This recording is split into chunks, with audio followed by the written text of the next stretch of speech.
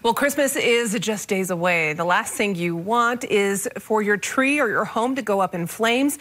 The Red Cross and Salt Lake City Fire working together to keep people safe this holiday season. News specialist Kara Bracken joins us live. And Kara, they're particularly concerned about those real Christmas trees. You got to pay attention to those. That's right. And listen, there's only 10 seconds that it takes for a live Christmas tree that is dry to go up in flames. And from there, if you have any kind of furniture beside that tree, it'll only take about a minute. So in this case, this demonstration was actually just here behind me. And so it was outside. That was exposed area where that demonstration was taking place. So anything inside, of course, it would be that much worse. In the fire, a lot of that heat was escaping. In a house, it doesn't.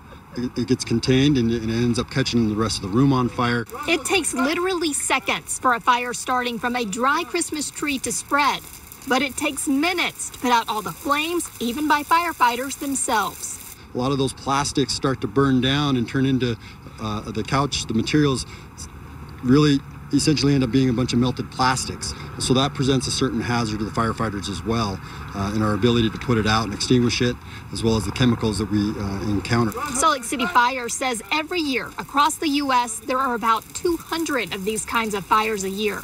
A handful of those happen here in Salt Lake.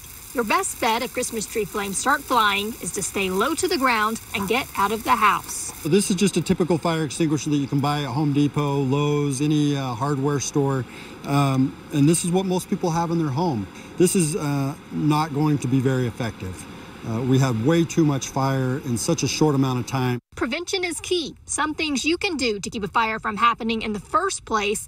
Make sure the tree is at least 3 feet from any heat source, such as a space heater, heat vent, or fireplace. Also, always turn off tree lights before leaving home or tucking in for the night.